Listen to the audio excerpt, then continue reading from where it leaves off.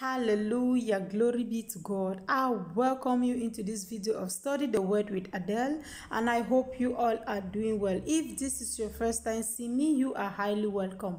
If you have been part of the family, may the Almighty God continue to bless you as you listen to the Word of God in the name of Jesus. Hallelujah, glory be to God. I want us to read the Bible from Thessalonians chapter 4, verse 8 and 9. A life that pleased God. So then, whoever rejects this teaching is not rejecting a human being, but God who gives you his Holy Spirit.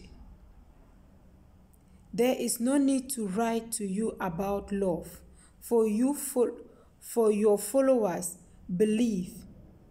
Your Savior has been taught by God how you should love one another.